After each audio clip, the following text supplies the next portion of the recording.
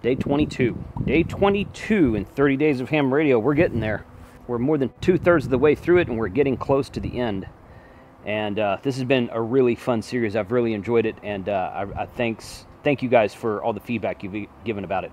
Today, we're going to be trying some 220 repeaters around the North Texas area. I put my 220 antenna. This is actually my Edfong tri-band antenna right there.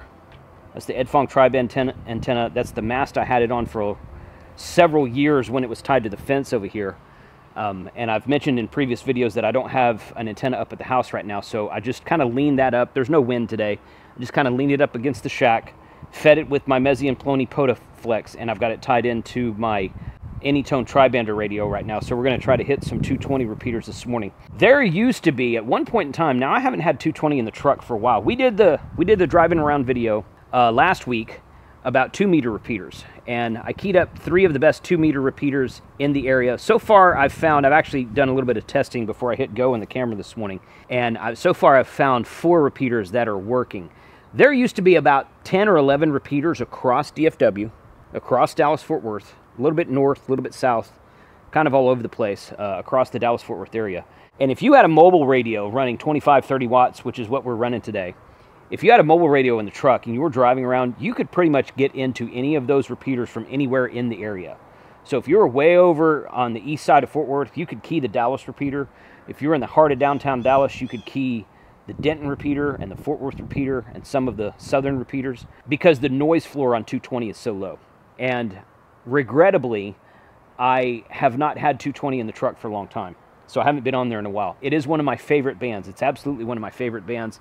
I really like working 220 repeaters and 220 simplex, especially at a crowded environment like Dayton Hamvention. We had the idea to work some 220 simplex last year. Not everyone has a 220 radio, but there were people on there. We talked to them, and it was really good. It wasn't as crowded as the 2-meter simplex frequencies were, especially with those guys who are running Yaesu System Fusion on some of the 2-meter simplex frequencies. That I think they were on the wrong frequency, but I don't remember.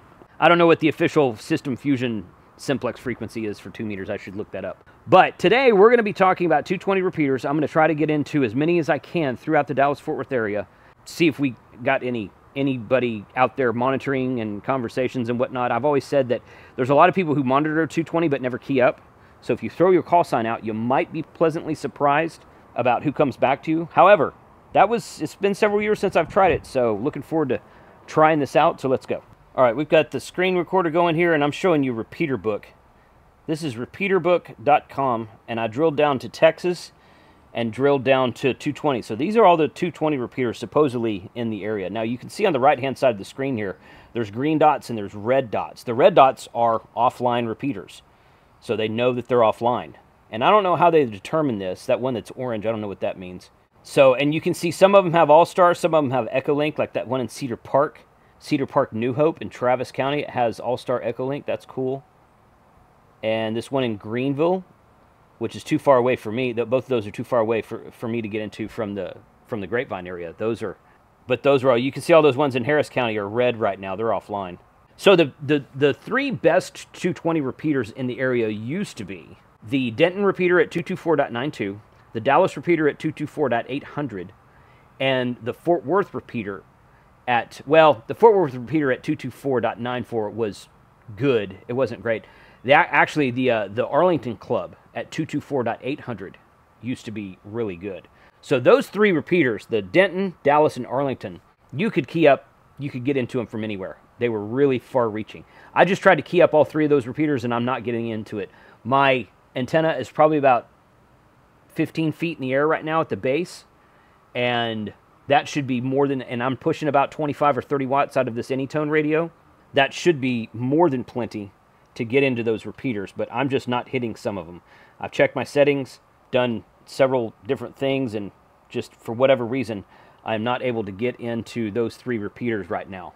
So either they've been taken down, or that the repeater book showed them with a green dot. It shows them online, but they're clearly not online if I can't key them from this area. I keyed up one of the Arlington, there's another repeater in Arlington besides 224.800, which is the one I was used to. There's one owned by David, KB5WB. Now, he was one of the guys on single sideband 2-meter with us the other night. He lives in the area, and he drives around for work a lot. That repeater's at 223.900, and I just had a conversation with someone on that system. I wasn't quite ready yet for the camera, programming repeaters, and I heard someone. KC5HWB in Grapevine. 223.900 Arlington repeater. This is David's repeater, KB5WB. And someone just came back. Morning there at Grapevine, N5 RHN, Cisco. Cisco. Oh, you know what? He might have this tied into NCTC. N5 RHF, was it? KC5HWB. That's November 5, Romeo Hotel, November. I go by Sarge. I'm out of Cisco, Texas. Okay. Yeah, I'm guessing this repeater's tied into the NCTC system. Full quieting into the system, that's for sure. That's not what I asked.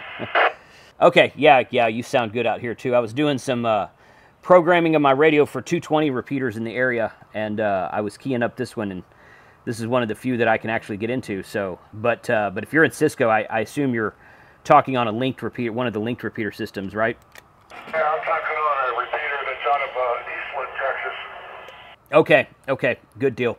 Well, thanks for coming back to me. I'm doing some radio programming right now, just trying to see what is and is not online.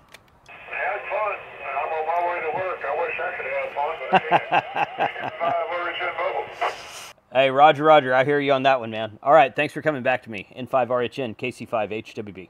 So he's not on 220, he's on NCTC is the North Central Texas connection, and they have repeaters linked all the way from, like, I mean, all over Dallas-Fort Worth, but out as far out east as Paris, maybe farther, Bonham and Paris out there, and then as far out west as, like, Abilene. It's been a while since I looked at their map, but they have a lot of linked repeaters, RF-linked repeaters. They also have All-Star now. They added All-Star a few years back. So it's a really good repeater system if you want to find activity on repeaters in this area. I was trying to find activity on 220 today, and I got excited when he came back to me, but all right, let's try the next one. So 223.900 is the Arlington repeater.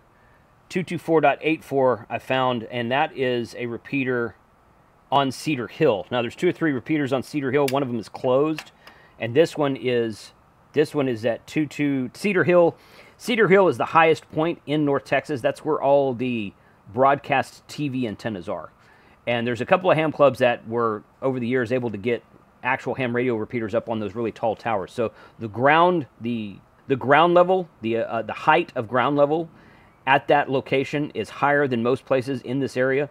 And then there's several 150 to 400 foot towers on top of that hill as well. So this is a Cedar Hill repeater. KC5HWB, testing on the Cedar Hill 220 repeater. Not so good on that one right there. So the next one I saved was 224.0. I believe that is the Colony repeater. There's a town north of Dallas, south of Denton, called The Colony, and they have a pretty active club. Last I talked to them a couple of years. It's been a couple of years since I talked to them also, but they have a 220 repeater, and it's online right now. KC5HWB testing on the Colony 220 repeater.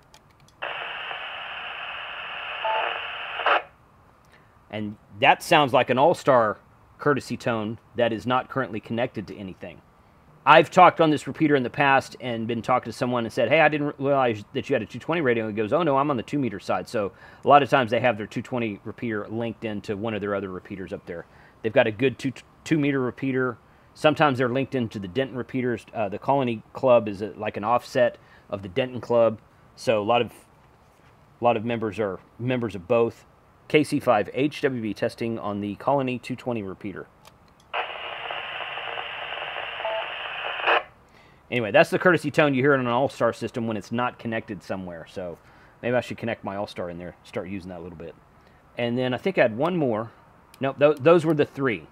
So Arlington, KB5WB in Arlington, Cedar Hill, and the Colony are the 3 that I was testing. Now, if we go over here, there used to be one in Louisville that I could get into, and I couldn't key it up this morning for some reason. 224.080, so let's try that real quick. KC5HWB. Nope, not keying that one, so I don't know what, and it shows, Repeater Book shows that one to be online. 224.080, right here, with a minus offset of 222.48, and a CTCS of 110.9. KC5HWB testing. I used to be able to key that repeater from an HT standing here in the backyard. So I don't understand why that one's not working this morning. That one should certainly be working.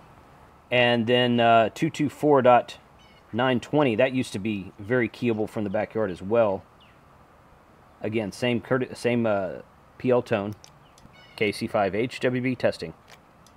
Not hearing anything over there either. So for whatever reason, some of these 220 repeaters are offline.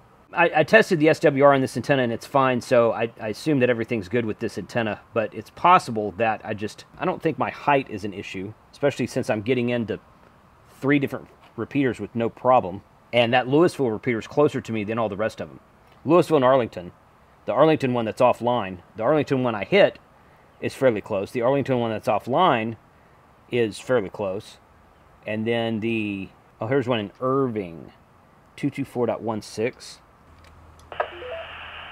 There we go. There's Irving. Well, that sounded really good. KC5 HWB testing on the Irving 220 repeater. That sounds really good. Not much static in the background. That's Fred's repeater, W5MGM. I know that guy. KC5 HWB on 224.16 W5MGM repeater. He's probably not used to people keying up 220. We need to get some more 220 action going on in North Texas, guys. I know I've said that a lot. I've said that a lot during the series, that we need to be on simplex more. We need to be on the repeaters more. And now I'm saying we need to be on 220 more. More ham active is a good thing. More ham radio active is a good thing. If you are interested in 220, put a comment in this video. Let me know, especially if you're in the North Texas area. If you are around this area and on 220, let me know, and I'm going to put this radio back in my truck. I'm actually sort of kind of waiting on that Kenwood and that new Kenwood radio to come out, because it'll be a tri-bander, the DM750. But at the same time, I wouldn't mind having a dedicated 220 radio in my truck, because what I used to do with this Anytone is a tri-bander. This is the Anytone AT5888 UV3. Now, I did a video about this one a while back. I said the best mobile tri-band radio that's out right now. I believe RNL Electronics is the exclusive dealer for this radio right now. I will put a link in the description below if you're interested in it. The one on Amazon, some people came by that video and said, oh, the one on Amazon's cheaper. The one on Amazon is a dual band. It is not a tri-band, or at least at the time of that recording, when I recorded the video about this, that's how it was. That was a dual band radio. So for whatever reason, several of the Chinese companies, they like to put the same number on different versions of the radio. Like, for instance, TYT has one called a TH9000 that comes in, I think, 4 different bands. I don't remember if they do 6 meters or not, but they do 2 meters, 220, and 440. And they're all TH9000s. And you have to go, and that's the model number, TH9000. And you have to go read on the tag to see what frequency it is. They're all monoband, 1 frequency, but there's 3 different bands. Anytone does the same thing. This is a UV3. The AT5888 is the model number, and then the UV2 is the dual band. UV, and then the Roman numeral 2 is a dual band. UV for UHF, VHF, and the Roman numeral 3 is the tri-band. So just make sure, if you want the tri-band version, get the UV3, because the UV2 looks exactly like it, and it just doesn't have 220 in it. Tell me what 220 frequencies you guys monitor, if you monitor anything at all. I'd be curious to see what you have. There is the one at Roston appears to be down right now, or I'm just not getting into it. 224.200 is one on the Roston Tower. I spoke about the Roston Tower on my 2-meter repeater video the other day, and that one is easily accessible from my hunting lease. So there's many times during hunting season I'm monitoring the 224.200 repeater, and if they have the internet working on that tower, that one also has an All-Star connection. So I can connect that into my All-Star hub and monitor All-Star through that 220 repeater, which is kind of fun. But I really enjoyed 220. I need to get back into it. I do like the idea of having a dedicated 220 radio in my truck, so I might just go ahead and put this Anytone back in there, even though I'm planning on getting that Kenwood when it comes out, because the Kenwood's going to do a lot more than just 220. So I'd like to have a dedicated 220 radio, program all the repeaters in the North Texas area, and actually in the Dallas, or in the Houston and Galveston area too, because I get down there a lot. And then I just put it on scan, and I'll let it scan through all the 220 repeaters in the area, and when I hear activity, I pick up the microphone. That's how I used to do 220, and I would very much like to get back to it. So let me know what you guys think. Thanks for watching. Let's read some donations today. Okay, as of last night, We are up to $4,630 of donations for ARRL Teachers Institute. We had $125 of donations yesterday. And tonight, I'm actually running a special event live stream on the channel, so I'm hoping to get some more donations for that event tonight. And then we're going to talk about the next live stream on tonight's live stream. So you guys tune in. By the time this video posts that you're watching right now, all of that will have happened. So I appreciate you guys who did join the live stream. The notes from the donations yesterday said, in memory of Ronald Wentworth. Didn't give a call sign, but it says in memory of Ronald Wentworth. So keep those donations coming. ARRL.org/30 days. We're raising money for the Teachers Institute so that Steve, K5ATA, can teach teachers that then take that knowledge back into the classroom and teach students all about amateur radio. 73 guys, we'll see you tomorrow.